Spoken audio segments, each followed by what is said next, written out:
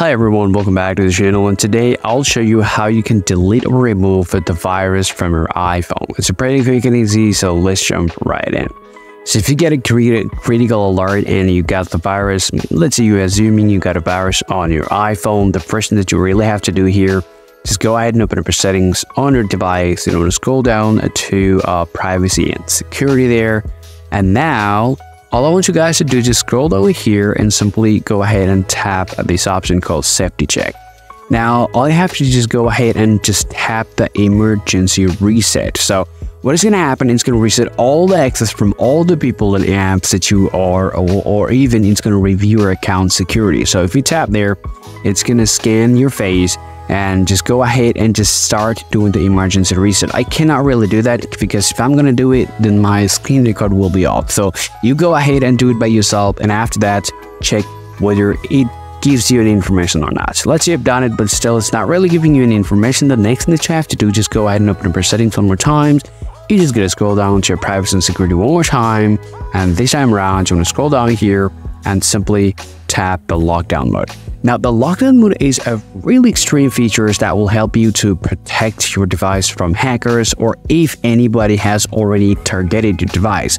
This will shut down every single connection that they might have already have done for you.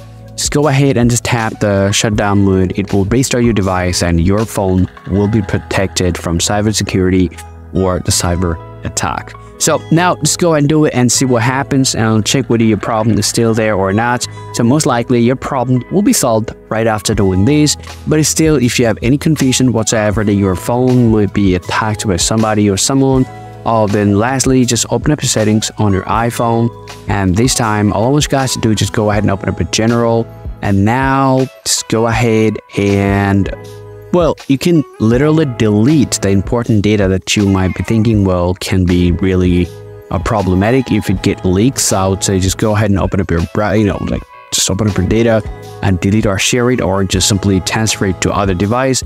And after doing that, just open up your settings on your iPhone. You want to just open up general, just scroll down here and tap transfer to reset iPhone, tap reset, and tap that. Sorry. So go back here. Just simply go ahead and tap transfer to reset iPhone, tap erase all, and go ahead and tap continue. Now, I know it's gonna be really hard, and you might be thinking, well, it's crazy, but I understand you. But the problem is, if you are not going to delete that data from your iPhone, the virus will remain in your device, and it will leak your information.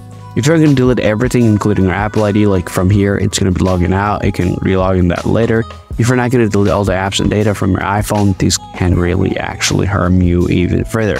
So go ahead and do it, and after that, most likely the problem will be solved. And these are the things that you guys can really do if your iPhone got attacked by an attacker or hackers from anywhere in the world.